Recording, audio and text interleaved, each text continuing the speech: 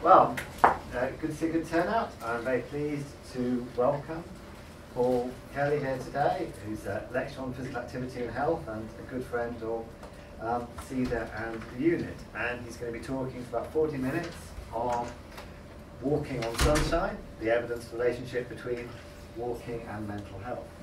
So, over to you, Paul. Perfect. Thanks, James.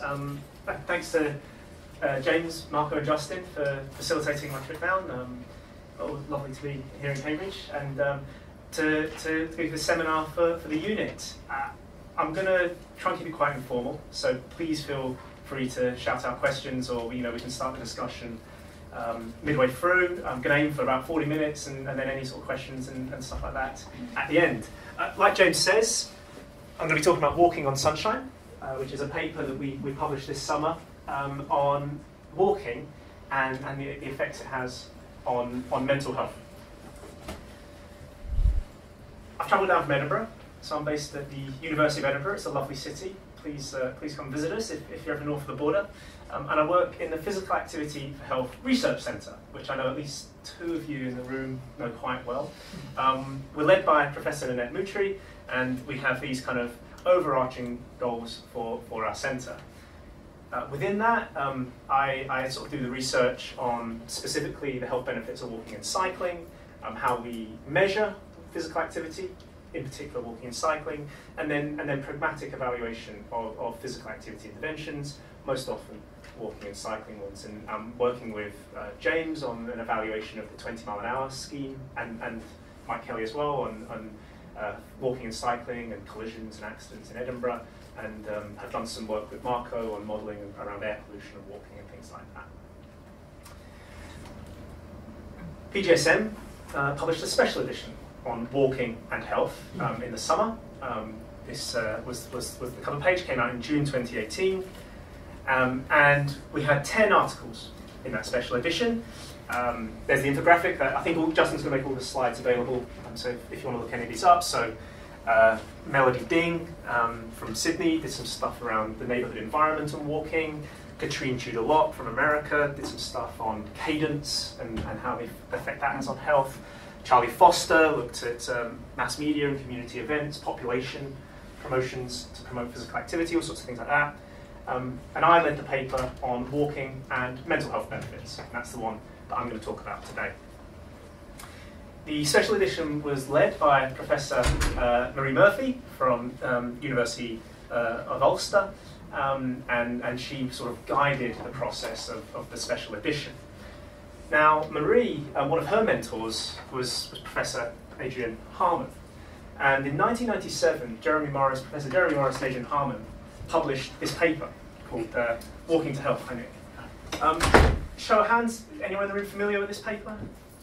It's quite an important paper in the walking literature, at least, physical activity piece. And in many ways, it marked a watershed in the amount of evidence we have on walking and health. So just a simple PubMed study of studies that have walk asterisks in the title. And you can see that Walking to Health was published in 1997, and there's a load more evidence now than there was back when Jeremy Morris and Adrian Harmon reviewed the literature. Now, we're not saying that there's more evidence because of that paper, but it's certainly considered a seminal moment in the walking epidemiological and health evidence. This is the contents. It's the sort of stuff you'd expect. So physiology, endurance, bone strength, metabolism, cardiovascular disease, hazards, barriers, costs, air pollution, potholes. But the section I'm going to talk about today is what they looked at in 1997 on mental health. And this is what they said.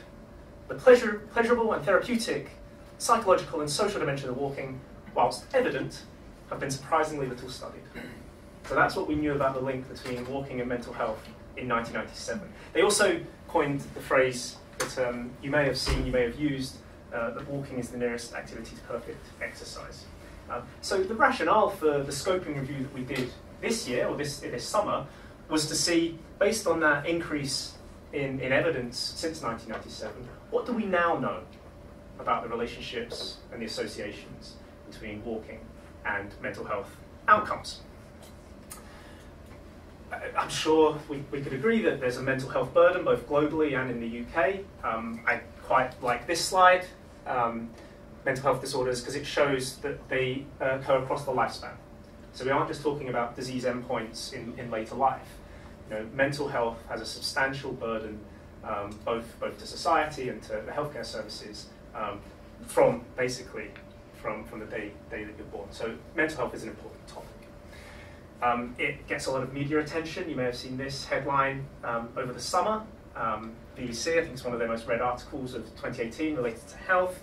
It was based on the study that came out in Lancet Psychiatry, association between physical exercise and mental health, the largest ever association that was done.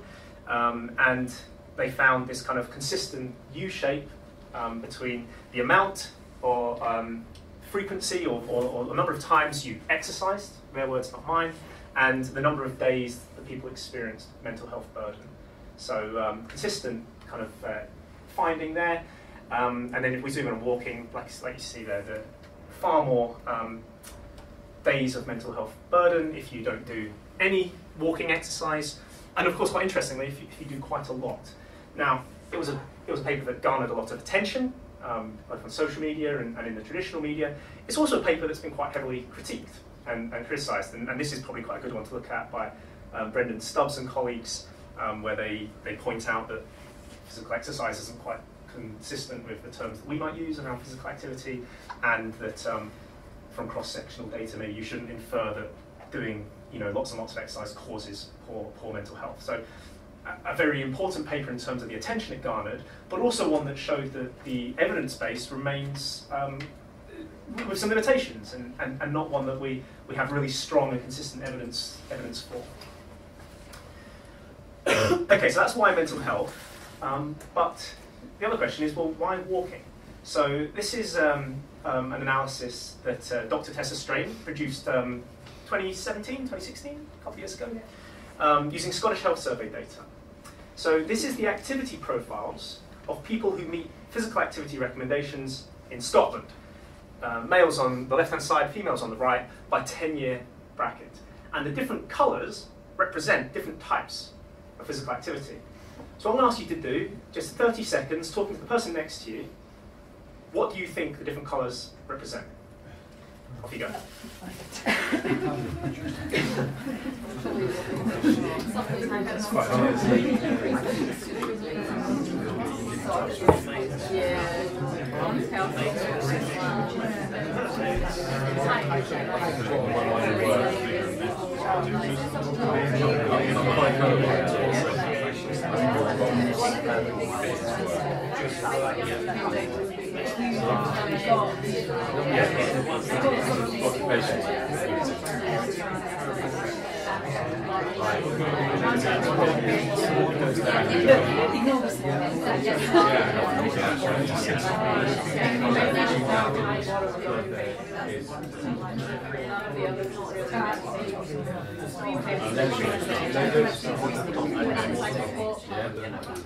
Okay. Do you want to see how you did? So there's the breakdown. I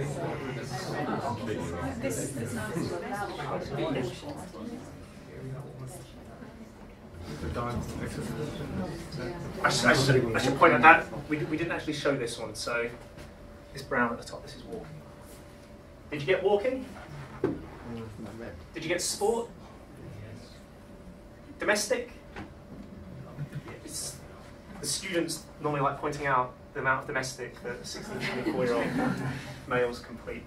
Like I said, we've taken occupational out of this one. It allows you to see slightly better some of the patterns, and also occupational was quite poorly measured in the Scottish Health Survey, at least. Some important stuff here. Team sport, as you might expect, falls off quite dramatically with age. In Scotland, individual sport picks up in both men and women. We think that's a combination of golf and bowls. Do we think, or do we know? It is, but it's because in Scotland they get prompted to report them, whereas in England they don't. So you play golf, potentially you play like golf. that. But importantly, walking makes a consistent contribution to physical activity profiles in both males and females across the life course. So there's a really strong rationale for looking at walking in that respect. And when we look at the profiles of people who don't meet the activity guidelines, although they're much lower, we still see an important contribution from walking in the same way. So that's why walking, and that's why mental health as the topic of both the scoping review and today's talk. So this is the scoping review, and just note to the colleagues who helped produce it. We found 5 existing reviews on the topic, and we found 55 eligible studies to be included. These were across 8 mental health outcomes, which we pre-specified based on the US guidelines report, the mental health outcomes that they use. And our goal was to try and map the key knowns. What do we know about the relationship now in 2018? What are the important sort of concepts and ideas in the literature? And where are the gaps? What are the research priorities moving forward around walking and mental health? Show of hands, has anyone here ever done a scoping review? What did you think, Jenna? What you expected? No, not really. Same. It was a bit of a learning curve. I'd done a number of systematic reviews before this, and thought, well, it'll be easy then, when it's just an easy version of a systematic. It's not. Quite difficult. The iterative nature makes it very fluid. It was quite difficult to stay on top of what studies should be eligible and which ones were ineligible as the priorities and the objectives evolved. It was really tempting to include the studies which said what the point I wanted to make, and find a reason to exclude the ones that were inconvenient. So I did find the scoping review quite a challenging learning curve. If you're ever thinking about doing one, the Arksey and O'Malley framework is a very helpful starting point. That was incredibly instructive in the method of doing the review. And just that, it didn't come out in time for us, but just out this month, there's an extension to the PRISMA guidelines, which is specifically for scoping reviews, which I think will be really helpful for the next one we're working on. And James and I just attempted a sort of scoping review for PhD and found some of the same problems. Okay, so here are the results. This is what we found for the 8 mental health outcomes. So for depression, there was systematic review level evidence, both for the preventive and for the treatment effects of walking. So if you like, strong and consistent evidence that walking can both prevent and treat depression. Now, of course, one of the issues is then, well, is the quality of those studies? So, for example, the Ruth Jepson review on treating depression with walking only had 8 studies in, and they were quite small. And when you look at the demographics of the included participants, you realise that is evidence that's quite specific to older women, not necessarily generalisable across whole population. So the systematic review level evidence still is relatively limited in scope, but it is there. And then what we've got for the other outcomes is the evidence we found, or the studies we found, broken down by cross-sectional studies, associations, prospective cohort studies, looking for longitudinal relationships, single bout or acute studies, and sometimes they would be kind of within subject design. So, on day 1, someone did some yoga and measured their mental well-being, and then they came back a week later and did a walk and did the same scale. Was there a difference? And sometimes they were just between group. Randomization was kind of rare between them, that sort of thing. And then we defined intervention as anything longer than 4 weeks. So studies that had done a 4-week at least walking program to try and impact mental health. Anxiety was really the only outcome where the evidence was consistent and of good enough quality, of good enough, of the right nature, to say again that we think walking has a preventive and a treatment effect on anxiety type conditions. State Trait Anxiety Index, STAI, I think was the most commonly used in those studies. However, when we get to self-esteem, psychological stress, psychological well-being, and subjective well-being, there were fewer studies, and when studies did exist, they were not consistent. Some would find no effect, others would find an effect. Some would find a negative, non-significant effect. So not really much we can say though for those outcomes in terms of strong conclusions. There's some promising evidence that's indicative of a positive effect, but of course we might be subject to publication bias there. And the, like I say, the number of studies and the size of them was not yet what we would call a convincing evidence base. Prospective studies, really missing, especially for self-esteem and psychological stress. So I think a clear evidence gap there, or a research priority, if you know of longitudinal data that could answer those questions, the gap is there. They aren't currently well known. For resilience, we were surprised that there was absolutely no evidence. No studies had addressed the question of walking and that particular mental health outcome, which surprised us. And for social isolation and loneliness, that was quite an unusual evidence base, because there was kind of work to, the intervention was using social connection to try and increase walking. It was almost like that was seen as an antecedent rather than an outcome of walking. So it was an unusual evidence base, and one where effectively the conclusion was a lot more work is needed. That's how we presented it in a table, and again with the scoping review. Unlike a systematic review, we don't do a sort of pooled effect, and we don't sort of do a judgment of study quality. So we kind of come up with these sort of subjective statements like limited but emerging evidence, emerging evidence. Of course, for resilience, no evidence. But depression and anxiety, I think, were the outcomes where, from the scoping review, we can say, walking is having a positive effect here. And then, like I say, for resilience, no evidence. Okay. Sorry, yes? Sorry, are we allowed to? Yeah, please, yes, please. Cool. I was just wondering, for the observational evidence, I presume most of that is based on self-reported walking measures. 100% of it. Yeah, exactly. Yeah. So has there been any research into differences in terms of validity between people with and without such?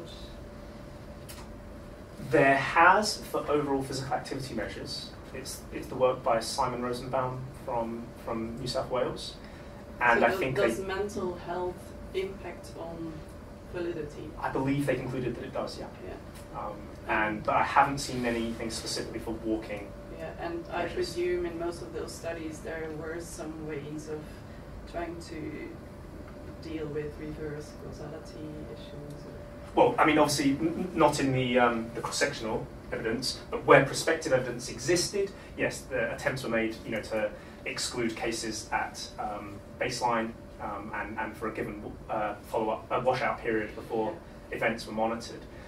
Now, it's something that Leandro and the team on the systematic review, I think, are going to have to consider for the mental health outcomes, is that, this is a sort of sweeping statement, but I think it's worth thinking about, with something like cardiovascular disease or diabetes or the kind of classic physiological disease outcomes, they occur and then they sort of maintain until a given endpoint.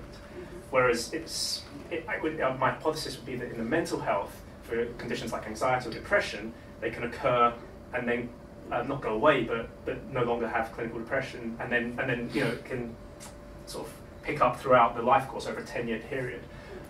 So from that point of view, how effective the traditional approach of having a washout period and excluding at baseline is, I don't know. I think that's something that the systematic review team and will have to consider how to deal with the kind of recurring nature of some certain mental health outcomes.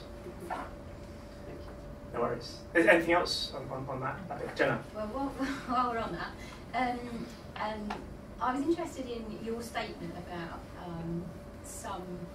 that the walking may appear to have some kind of positive effects on some of these outcomes you've listed. And I wondered how you kind of came to that, kind of given that most of those are cross-sectional studies and with quite severe limitations in terms of generalisability and internal validity. So I guess it kind of moves on from Kat's just really coming up with those statements that appear on the next table about effect or potential. I think you say effectiveness or effect, but I might say potential. Yeah. I would 100% take that comment on board. it was something that we tried to get the language that was defensible and similar to something James and I have been talking about on the walking and cycling stuff. You know, there wasn't a kind of grade type assessment of the strength of the evidence or anything like that. With the scoping review, you know, we were sort of aiming to say what were the papers themselves saying, and so it was more a case of, well, there have been 5 papers that have reported that they believe there's a positive effect or a positive association here. But yeah, I would very much take these with a pinch of salt, and I'll talk about this a bit towards the end. But with the scoping review, our aim wasn't to come to conclusions.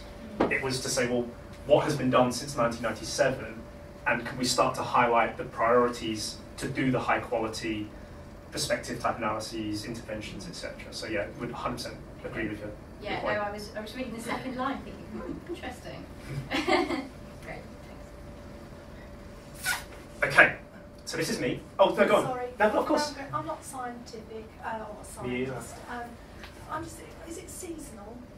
Is that taken into consideration at all? Because obviously if you're walking when it's nice and sunshine, good day, it makes you feel generally better anyway than it is if it's a very cloudy and damp day.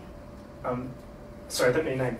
Deborah. Deborah, you have very elegantly moved us on to the next point. Oh, And no, thank you. Good plan. Yeah, thanks for that.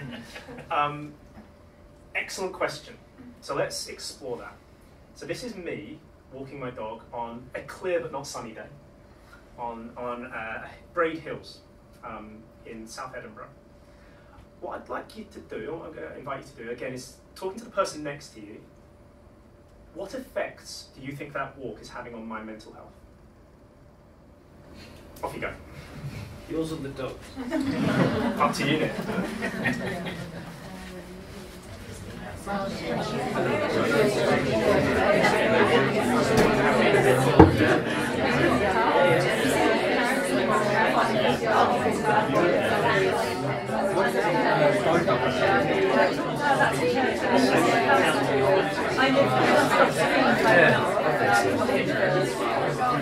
He's doing this out of choice.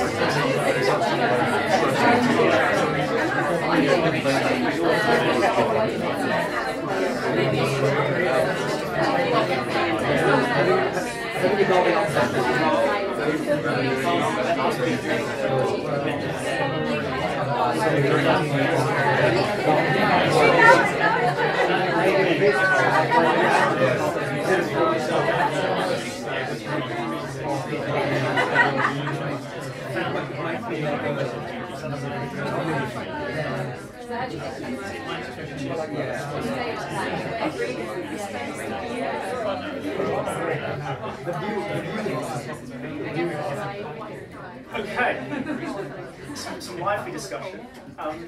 Anyone willing to share the kind of the conversation you're having? What effect do you think that behaviour was having on my mental health? What was the temperature that day? Pretty cold. Pretty cold. 0 maybe? Yeah. So it's summer. Yeah, June. So we were talking about the environment, this beautiful view, you've got mountain sea, the lovely city in front of you. We talked about the cold, because that can be quite depressing. You know, it's for us, you know, being cold's not nice. But having the dog, I thought, was very critical, because the dog will enjoy any walk, wherever it is, whatever the weather.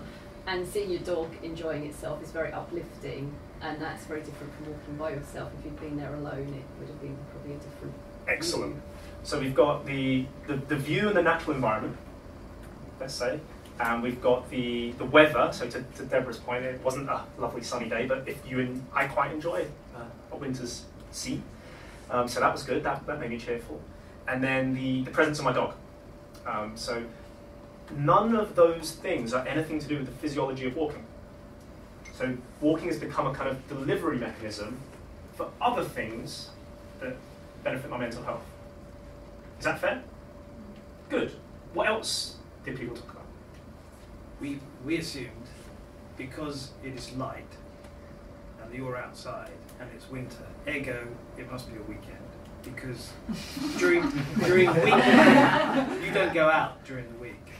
during the daytime, and it's dark when you come home from work. So ergo, it's co-linear with it being a weekend. You just might be chipper at the weekend. On the weekend. Absolutely. Yeah, it was. It was a Saturday. There you go. So good production. And yeah, I was generally in a better mood on a Saturday afternoon than a Monday afternoon. So yeah, definitely, that's part of it. See, we thought it depends a lot about your existing mental health, because it could be you're in a good mood, you have the weekend, you're playing the dog, or you've got loads of stuff to do, you've got work to do, you still got to take the dog out for a walk. It's stressful. It completely depends on what your mental state is to start with. Okay, so there's a couple of things going on there. There's what is the journey, or not the journey, but what state have I got there in? So if I'm feeling rushed or anxious about something else, this might just become another chore that compounds on some of that anxiety. But if like Nick says, it's a Saturday afternoon, I'm relaxing, there's someone there with me who took the photo, so maybe I've got some social company, that could have a very different trajectory on my mental health. Absolutely. So the state you're in when you start doing it and the other contextual factors around it will also start to impact on, is that improving indices of mental health, holding them level, or starting to have a negative impact. Excellent. What else?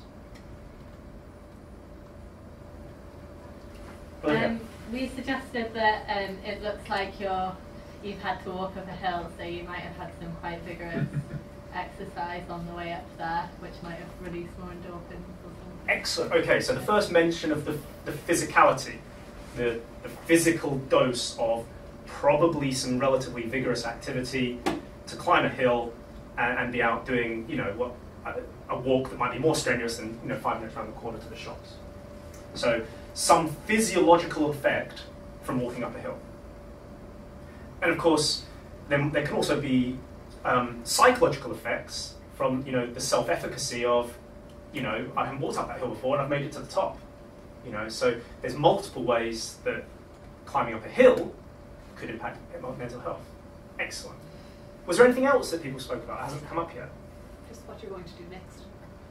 So, on a cold day, you've prepared, you've got your coat on, ruddy cheeks, you head home and either have a lovely hearty meal or go to a pub with whoever's with you, and that there's kind of reward and self-care involved in the sequelae of this challenge, which is more than a walk on a pleasant day. Absolutely. So as well as what came before, what's coming afterwards, definitely. So the reason that I think that's really interesting to explore is because I think it's my proposition that the mechanisms by which walking may or may not impact mental health in a positive, neutral, or negative way are quite complex. And I think there's a lot of them. And, as we discussed, is it about the intensity? Is it about the environment it takes me to? Is it about the company that it puts me with? All these questions, for me, I think it's worth asking, is it a much more complex, with many more pathways system than, let's be controversial, the relatively simple pathway between aerobic exercise and cardiovascular outcomes, which are hard enough to understand at a population level. So if we're trying to understand walking mental health, do we have to start by saying this could be a lot harder than previous outcomes that we've worked hard to establish an evidence base for? Isn't that slightly unfair, because mental health covers so many different things, whereas if you're saying cardiovascular, that's kind of one thing, whereas mental health is all these different. It's a fair point. And I've got a slide, I think in 2 slides, which will speak to that. Yes, okay, I could say physical health, mental health. But even if we take one mental health outcome, such as depression, I think there's about 9 different potential pathways by which physical activity can lead to better outcomes. And then we've got all the different dimensions of walking, and we don't know which one it is that might be delivering those different outcomes.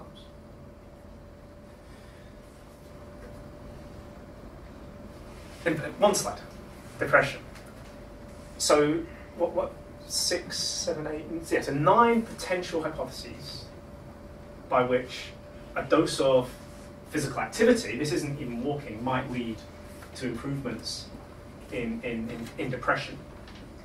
And we don't know which of those pathways is it, which combination, what weighting of the combination, and what's the important thing to emphasize. Is it about doing walking that gives you social company for distraction, social interaction and distraction from negative thoughts? Is it about doing something strenuous enough up a hill that you get some sort of, I know the endorphin stuff is kind of, it's slightly discredited now with its other chemicals in the body rather than endorphins, but is it about the intensity that creates the physiological response that gives me the mental health benefits? And the reason I think that's really important is in terms of promoting physical activity. What is it we need, on walking in particular, what is it we need to promote? Is it that we need to promote an intensity message about pace? Or is it that we need to promote a social message? Doesn't matter how fast you do it with, but do it with someone. Is it that we have to promote the environment message? Is it that if we all went up that hill in Edinburgh, we'd experience different responses to the environment, the dog, the company, the intensity? And actually, this is population science. There isn't a single response that's uniform across the population. So I think while your point about physical health is totally fair, I at the moment would argue that understanding the way walking impacts mental health is much more complex than the physical outcomes that we've established. Sorry, do you compare, say for instance, walking in Edinburgh, like you've shown, against somebody walking in a city, Glasgow, as a comparison? Because I think the environment is actually quite important for mental health. I haven't, but I would 100% agree that it needs to be understood. And of course, what's the reasons? The reasons that allow me to be walking up a hill on a Saturday afternoon with my dog might be quite different to the reasons that the other person is walking in an urban environment in a city, Glasgow. Is that something to do with social stratification? Is that because they have to be at work that's causing them, more stress? Is there something about, James and I spoke about this, about the concrete or the emissions about the inner city Glasgow walking that is differential to the hill in Edinburgh? And it could be that there's positive differences, and there are some areas of cities which are lovely to walk in. This is a really nice city to be walking in. And there are other areas that are kind of scary and can induce, stress, that sort of thing, and traffic-related dangers, which could be perceived differently by age or that sort of thing. So, I think understanding this stuff could be really beneficial when it comes to knowing what to promote if we want to improve mental health. Paul, yes. Is this evidence based mainly from high-income settings? Like high-income countries, I guess is what I'm asking. The stuff in the scoping review, yes. 80–90% of it off the top of my head was from high-income countries. And similar percentage was from middle to sort of late middle-age adults. So the generalizability to, for example, children or other settings, we don't have the evidence base for. And the scoping review isn't set up to answer that question, it's set up to highlight that we don't currently know. Do you think that the mechanisms might be quite different? Yes, I do. Because it seems that this idea of choice is kind of a critical one for lower income settings. Like people walk because they don't have a car and it's the only way to get around. Sometimes quite long distances. Yeah, 100%. And I would totally highlight that as a gap that needs understanding, but one that we don't have an evidence, I wouldn't say based on the scope review, we have any evidence to make any conclusions on. Similar sort of thing, this is just one of the parts, this is David Lubin's from Newcastle, in children, again showing that neurobiological, psychosocial and behavioural hypotheses for how physical activity can improve mental health outcomes, with the behavioural ones being things like improvement in sleep quality or coping skills. So lots and lots of potential mechanisms by which a given dose of physical activity may or may not impact a range of mental health outcomes.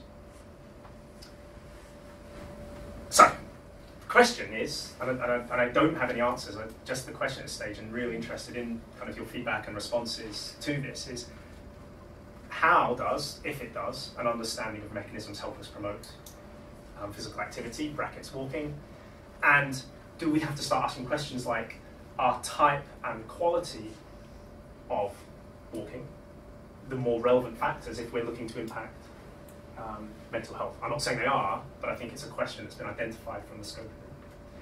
Because as well as having a very tight range of high-income countries and age groups, the sort of walking in those 55 studies and 5 reviews was massively variable in terms of dose, duration, intensity, frequency, etc.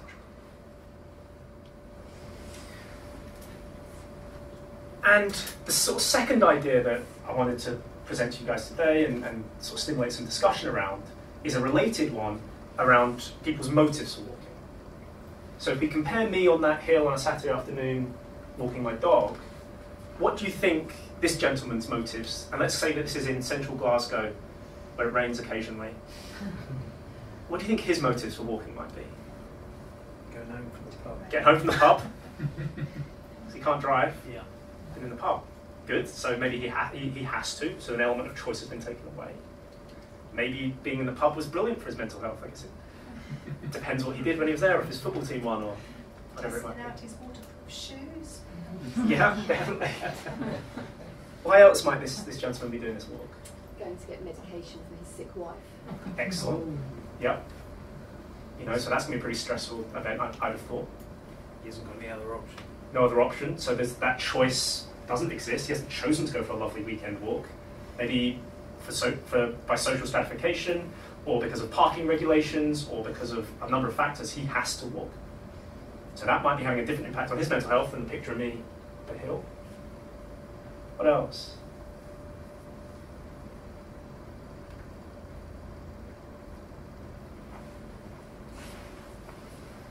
Get to work, I think you got that one. Parking expensive, difficult. Car's broken, can't afford a hire car or can't get a replacement. Has chosen to, because he's had a stressful day and he knows that walking is good for alleviating his personal stress. Or to Nick's point, maybe he's been in a pub and driving is no longer an option. So in any given walk, be it me on a hill, or this gentleman, or in other countries and other settings, across the age ranges, for healthcare reasons, there's a ton of reasons why we might walk. So as well as understanding the mechanisms, I think it's really going to be important to understand the reasons, because I think they're going to be intertwined. I think the reason someone's walking can have a big impact on the mental health outcomes that we might see later on. You might not have heard of this company, but they're quite good at impacting and sustaining population-level behaviours. And they've chosen to focus on happiness to stimulate the behaviour they want. So when we start talking about people's motivations, is it that instead of talking about negative consequences of not doing what we tell you, that we could learn something from companies that have spent a lot more money than we have on marketing and understanding human behaviour, and focusing on some of the positives? Now, to do that, and to do it credibly, we would need the evidence base. You know, we can't just start saying walking makes us happy, and you know, we could undermine our own case if we don't have good evidence to support that. So as well as understanding the mechanisms and the motivations, is there something about the ultimate outcomes that could speak to those motivations? And of course, when we look at the physical activity guidelines, adults should be active daily, 150 minutes, moderate intensity. You know, so I'm not seeing any of that stuff kind of around quality or type. I am seeing things around a kind of a dose, an intensity type recommendation. Example, the only one that you have there in the physical activity recommendations is brisk walking. You know, so is that missing all this information about mechanisms, about what walking delivers, about understanding people's motivations? And these are the things in that guidance as well that are focused on. Reduces risk of diabetes, coronary heart disease, stroke, helps maintain a healthy weight, helps maintain ability to perform tasks, improves self-esteem. It's probably the one that's closest to a positive outcome. Reduces symptoms of depression and anxiety. If Coca-Cola was trying to sell walking or physical activity, do you think they'd do it that way? You know, so when we're trying to promote this stuff, how can this evidence base help us do that? James? If you just jump back a couple of slides, Dan, previous one. Yeah, I mean, they are to an extent, though, in the imaging they use. So I think the imaging used in these documents is an important part of, you know, the message that's not in the words. Totally. And what I don't think we know is, you know, to what extent is this stuff coming through? So we know from the Scottish Health Survey that I think it was about 5% of adults in Scotland could repeat the 150-minute message, let alone the rest of the guidelines. But do they know, should we be asking about this stuff? And if we are, do they have a much better knowledge of the benefits of being active? I think it's a really good point. So, this is the proto-model. It doesn't have any arrows yet, but this is kind of what I'd like to do, is bring some of this stuff together, these different ideas. So, is there something about, if we can understand the mechanisms, does that help us with the promotion of the type and quality of activity, brackets walking, that we're trying to promote to improve physical activity levels? And if we can understand the different mental health outcomes, can we intertwine that with their motives for taking those messages on board and promoting physical activity? So these are kind of the two main ideas that have emerged from the scoping review, and would be really interested in ongoing discussion about, you know, is there anything in here that could help us promote physical activity at a population level? The scoping review, we kind of organised some of this stuff in this kind of I don't know, framework, if you like, or hexagonal diagram, about the research priorities, or the unknowns, the evidence gaps that we highlighted in the review. So there's gaps around the context of walking. Is it about green and urban environments? Is that one of the critical things? What are the differential effects? And what does that mean for people who don't have access to green spaces or green environments, blue spaces to walk in? Is it about the social aspect? And is it about the type of walking and the reason? Is it by choice or necessity? Walking dose, I think that's relatively self-explanatory, but which of these dimensions are the critical ones, or which combination for delivering those positive outcomes, if any? Or are we in a kind of, everyone's different, some is better than none, and people will experience differential effects? You know, or do we say 150 minutes per week of brisk walking will put off people who may have been amenable to a message around social interaction and quality?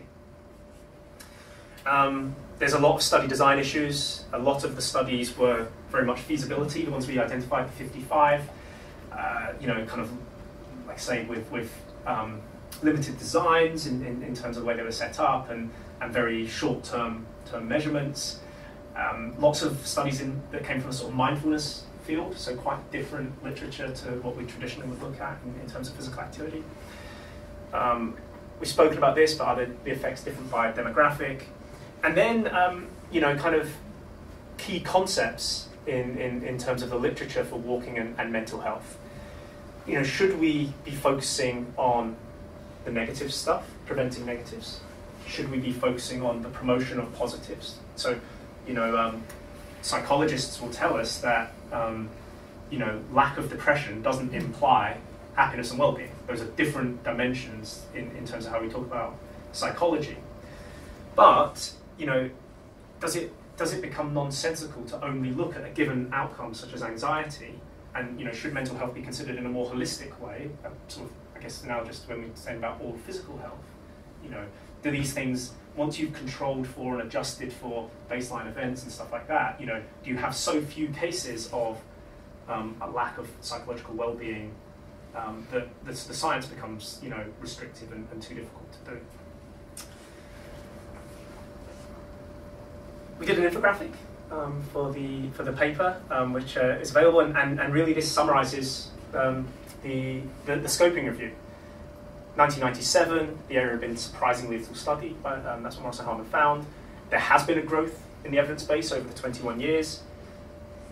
Apologise for the wording, Jenna, but we've said there was strong evidence, systematic review evidence for depression and anxiety of the outcomes we looked at. May improve positive outcomes such as happiness and self-esteem, but limited evidence base, and emerging evidence that there's something different if you do the walking outdoors in a natural environment compared to doing it indoors on a treadmill, or potentially some studies in urban type environments. Those are the infographics for the other papers, and like I said, Justin, I think we'll make these slides available to everyone if you want to look into any of those. So that's cardiovascular disease and mortality, Pepperoya, social walking, Ruth Hunter, cardiovascular disease and diabetes. I think that's that's Manos Stamatakis, that's Pepperoya. How fast is fast enough? Katrine Tudor-Locke. Residential relocation, Melody Ding. Mental health, that was us. And Charlie Foster, population approaches to growth and physical activity. So it's all in there if you want to look at any of those other papers in the special edition. Okay, concluding remarks. So 21 years it took us to, or that was the perspective of time we looked at for the scoping review. But of course I was reminded when going back through my files that we'd actually tried to do this in 2008.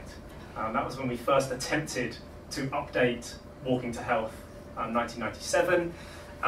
So it was a slightly sombering moment to realise that this took a really long time to finish. This was the first meeting of the authorship team at Sparkle 2008. I don't know if anyone in the room was attending that conference, but actually we've decided that it's a positive message, that if you do have those unfinished papers somewhere in a folder or a hard drive, even 10 years later, it's possible to get them over the line. So, what didn't we look at? We didn't look at neurological health, Alzheimer's, Parkinson's, and dementia. Massive burden that they have on health and social care. Somewhere, neurological health is classified as different to mental health by the WHO and the ICD. I guess it has both mental and psychosocial and pathophysiological pathways, so it might be somewhere between the two areas. I think there are a number of systematic reviews that could be done from the scope review, specifically on anxiety. There's no systematic reviews on that, and walking. There are gaps around prospective analyses, so if you have access to good longitudinal data with these outcomes and these exposures, then I think the scoping review shows that there's room to try and put those out there. And clearly, we hope that the scoping review will be a starting point for this work around how can we promote mental health at a population level through walking.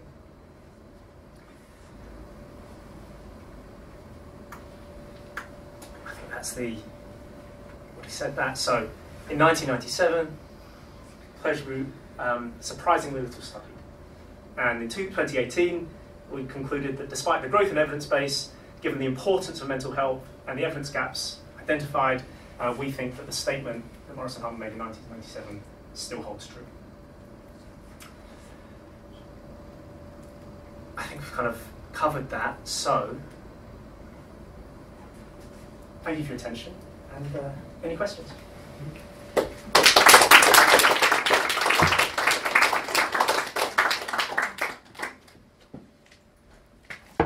Nick?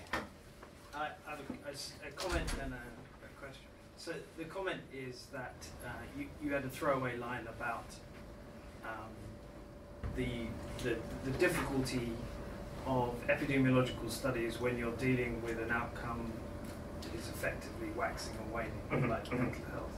Actually, that is true of all sorts of things. It's true of diabetes. Yeah. And unfortunately, in epi, we force everything into a paradigm of you start with people who haven't got it, and then you study people till they get the first occurrence of it because you want to study incidents. And we have to move beyond that and find some clever way of having prospective studies that allow for things that wax and wane. Mm-hmm. That's the comment, and that really pertains to this. Then the question is, I'm not quite sure that I understand whether you're taking a linear approach to what is the evidence and ergo what should the recommendation be, or you're starting from a statement of belief that we should be promoting walking and then you're trying to fill in the gaps. Or is it about filling in the gaps with a view to being clear about public health messaging? So I wasn't quite sure what you're trying to do. Sorry, I wonder if I am. Okay, so I think to the first point, totally agree. That I think waxing and waning is a better way of putting it than I did, and it makes it a challenging epidemiological investigation, and allied to that, and I suspect this statement is not entirely fair, but maybe if we take certain physiological outcomes, such as diabetes or cancer or cardiovascular disease, it's a relatively linear progression from a state of good health to, with a bumpy road to the outcome, the disease endpoint. And I think we impose that. Maybe we do impose that. I'm not sure that's necessarily true. With the depression, and it came up because of with Leandro's systematic review and meta-analysis that's underway. If you're doing prospective work in mental health, at what age should you start? Because if we start, everyone at baseline was age 30, well, what's happened to that point that could have affected their given mental health? And if we take the traditional approach of excluding everyone who's ever had a diagnosis of depression, we're going to exclude a lot of people. And I wonder, and the sort of point I made when we were doing the protocol is, will we come up with inappropriate conclusions about the relative and absolute risk, and therefore conclude that, well, it has a much bigger effect on coronary heart disease than it does on depression. So I don't know the answer to those, but I certainly agree that we need clever epidemiological approaches to try and address them. To the second point, I think we can say that we should be promoting walking. I believe that promoting walking is better than doing nothing, given the evidence that we have.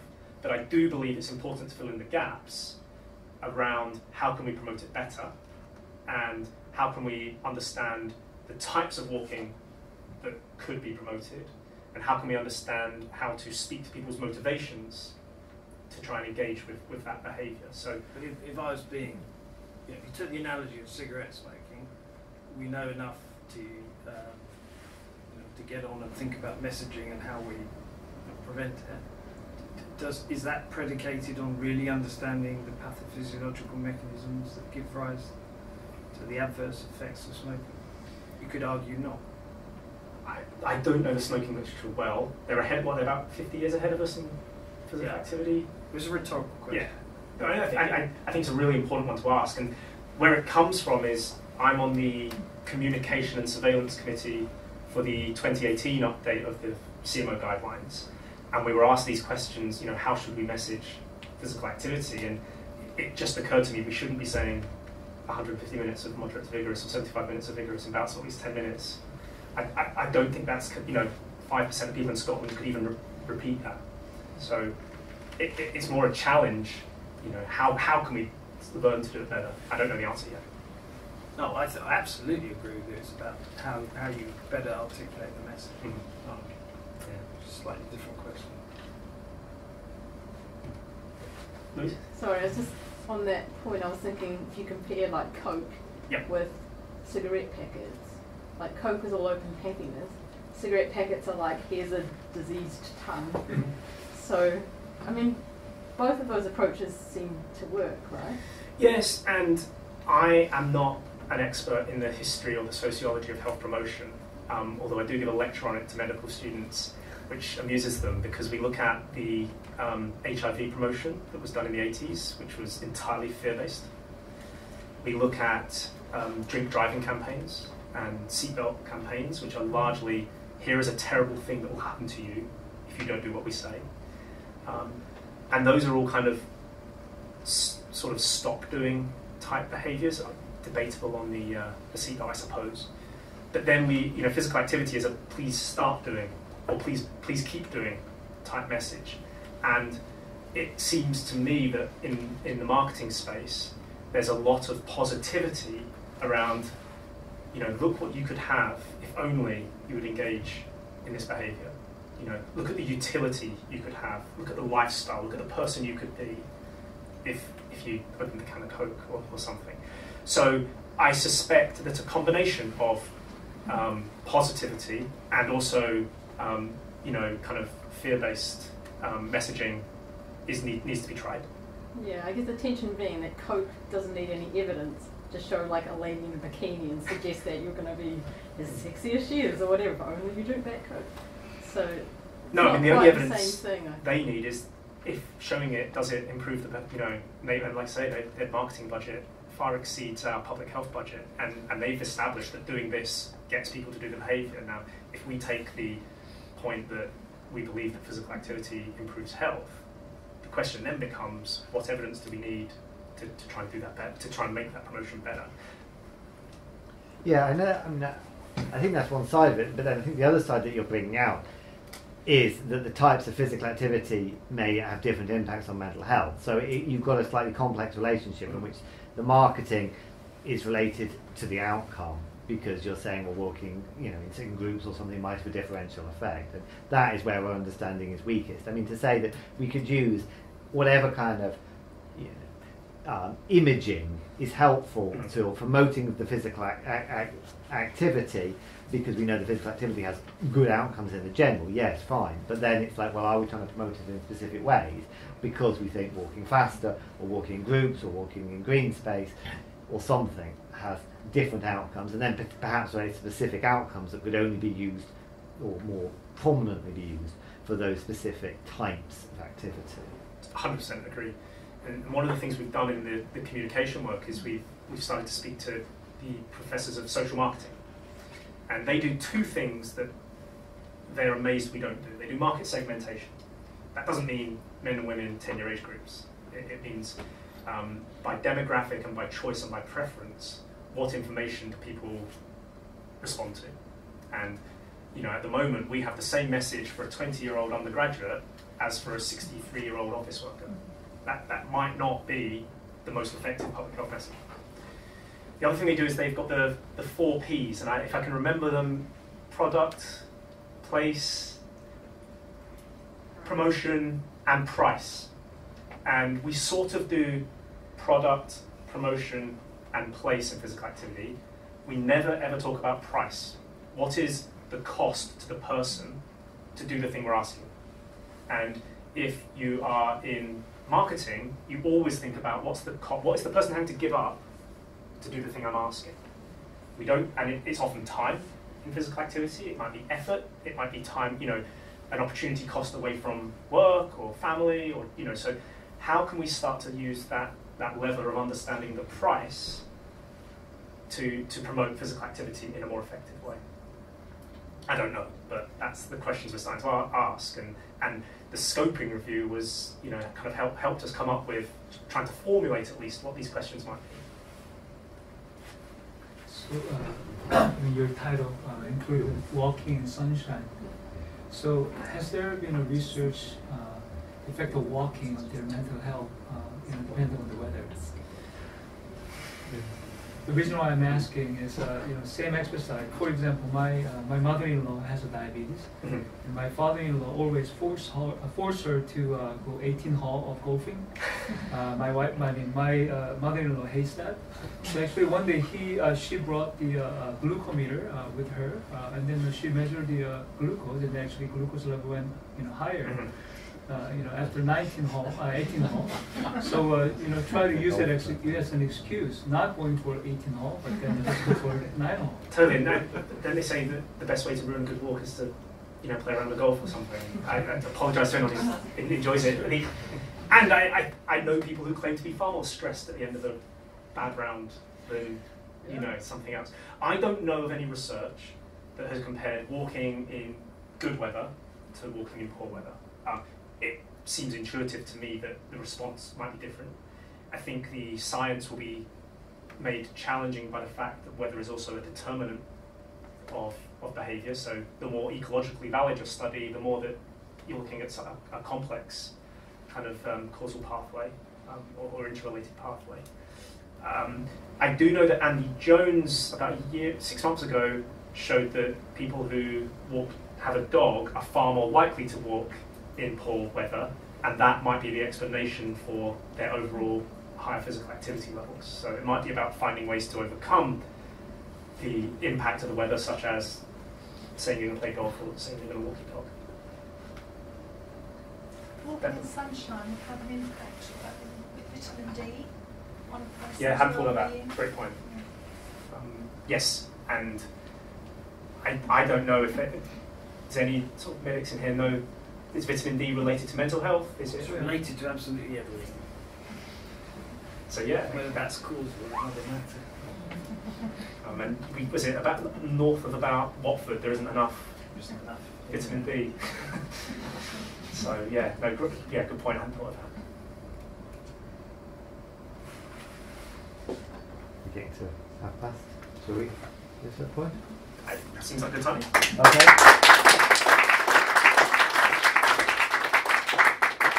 Well, thanks, Paul. That was really good. Thanks for having me. Great to have people, interacting, discussing. Totally, and if people want to get in touch, there's my contact details. Happy to keep the conversation going, and if people do want to do further work on walking and mental health, be really happy to have that discussion too. Thank you. Thanks.